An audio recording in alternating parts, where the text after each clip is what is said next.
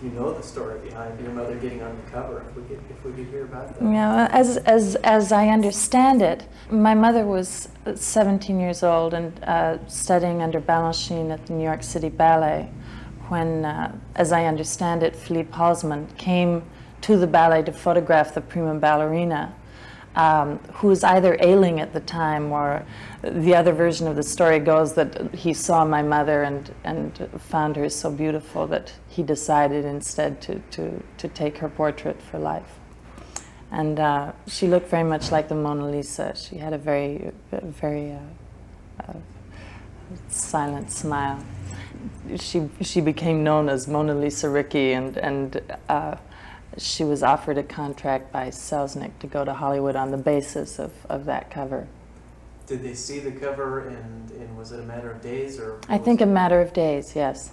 Between the time that my mother's picture was published on the cover of Life and as a young ballerina, under the title A Young Ballerina, and between that time and the time that Selznick offered her a contract, as she recounted it, it seemed pretty immediate, you know. She then went and consulted her father and asked him whether that would be all right, and he said it was fine. Anything was fine with him so long as she didn't smoke. So it was shortly thereafter that she came to Hollywood. Did your father see that picture on Life, and how did they meet off of that? They met actually as a consequence of her having been offered a contract by Selznick, because it was then at his house that they'd actually met years before at my grandfather Tony Soma's. He had a restaurant in New York, to which my father came occasionally, and I believe met my mother when she was about 14, and had promised to take her to the ballet, because under my grandfather, she had to write a 4-page essay every time she went to the ballet. So he'd promised her that he would take her to the ballet and she wouldn't have to write an essay. And he was then on secret duty during the war, and was called up and never took her to the ballet. So it was then many years later, or I guess some 4 or 5 years later, that she was at dinner at Selznick's, and he came in and was seated to her right, and he begged to be introduced, and she said, "Oh, but we've met before," and he asked how this could possibly be. He couldn't imagine not remembering her, and she told him that indeed they had met when she was 14.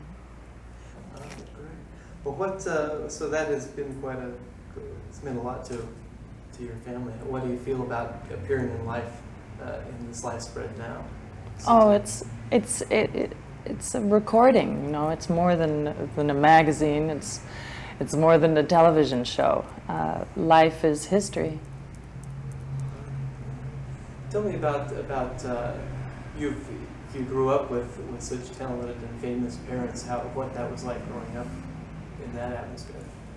Well, since I have really no other basis for comparison, I can only say that it was a wonderful childhood. I grew up in Ireland. It was very beautiful. My father was quite extraordinary, as indeed was my mother. I was privileged to be their child. Have you seen the cover picture of your mother? Oh, yes, indeed. What are your impressions of it when the first time you saw it? I must have been very young, but it's quite a memorable portrait. It's a black and white headshot with a strand of pearls, and she has a very mysterious little smile. She's very, very beautiful. That's how I remember her at her best. That's great. Thank you very much. Thank you.